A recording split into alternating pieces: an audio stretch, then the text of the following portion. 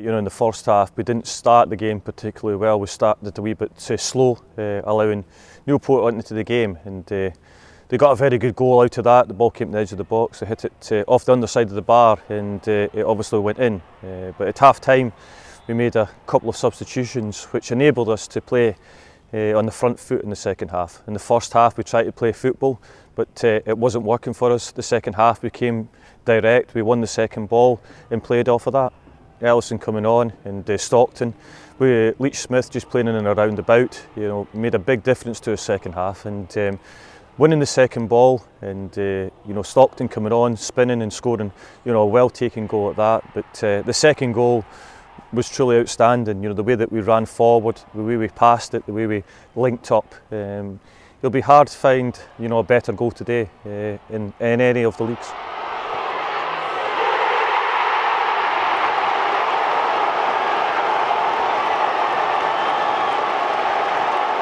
They only pressured us with probably about 30 seconds to go, which the referee gave, you know, 30 seconds over the 5 minutes, and then we got on the break with 2 against 1, you know, got into the last 30 seconds of the game, and we could have maybe scored, you know, towards the end. So I wasn't too happy when the whistle got, you know, blown at the end of the game. But if you look back on the performance, you know, it's a great win for us. It's a 3 points that we need, and it puts us, you know, in a better position tonight.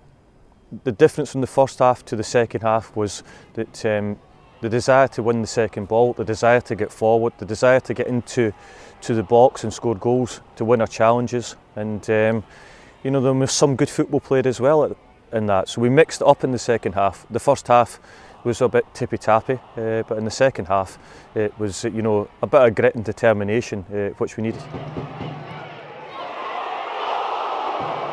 You know, today we were short on centre halves. Alex Kenyon has gone back there, and him and Old have done particularly well, you know, to deal with the threat of Matt and Amond at, you know, up front for them. So from that point of view, we've shown a bit of grit and determination today to get ourselves, you know, that 3 points.